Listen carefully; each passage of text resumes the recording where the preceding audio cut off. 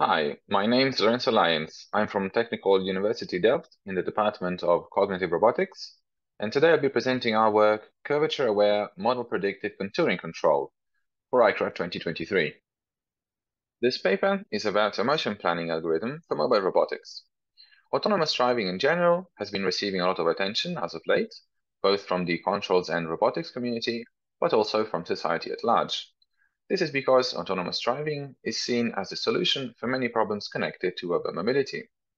For example, it promises to increase safety, reduce fuel consumption, and reduce traffic congestion. The control policy is a central part in autonomous driving.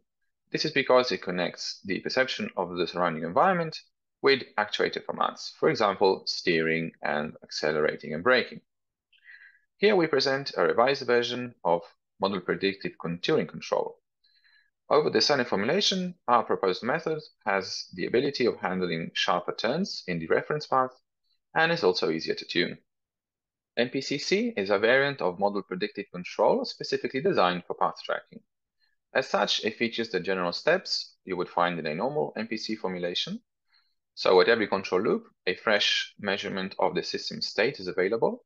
Then, over a finite time horizon, we optimize a series of control inputs. Only the first one is actually applied to the system. We wait, and then this process is repeated. Against the standard MPC formulation, MPCC avoids the need for an explicitly time-dependent reference by introducing an additional state variable, S, represented here, which is the progress along the path.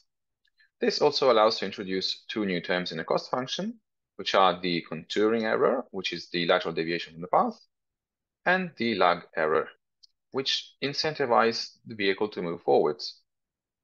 So how do we get the idea for this paper? Because MPCC has been around for a while. It was developed around 2010 in the context of machining. So for example, cutting metal sheets using a laser or a water jet. It was soon after also applied for mobile robotics without any substantial modifications. However, in machining, very small deviations from the path are allowed, since that is the key parameter for assessing cut quality. In the context of mobile robotics, however, larger deviations from the path are allowed because it doesn't need to be tracked as precisely. Indeed, we noticed two kinds of failure connected to large deviations from the reference path.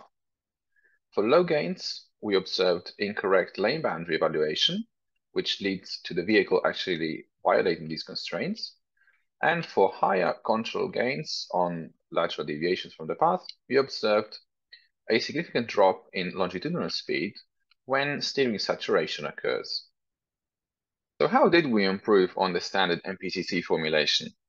Essentially, we increased the accuracy in the predicted progress along the path in the open loop trajectories.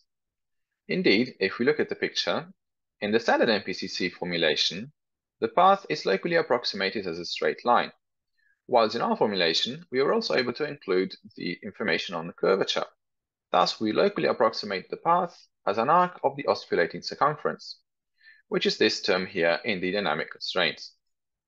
Having more precise progress along the path estimates, we are able to correctly evaluate lane boundaries, and also eliminate the need for the lag error term, which is connected to the velocity drops that I was referring to in the previous slide.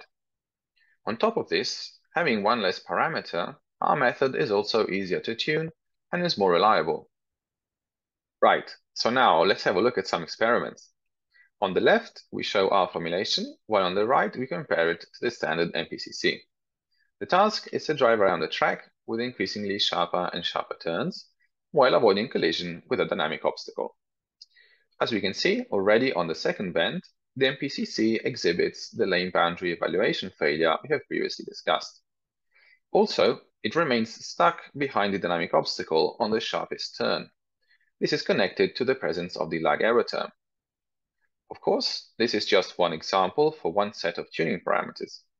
But in simulation, we were able to prove that our method is more reliable and easier to tune. We did this by varying the parameters in the two control algorithms, and also by randomizing the size and speed of the dynamic obstacle. That's all for now. Thank you very much for watching, and hopefully see you soon in London.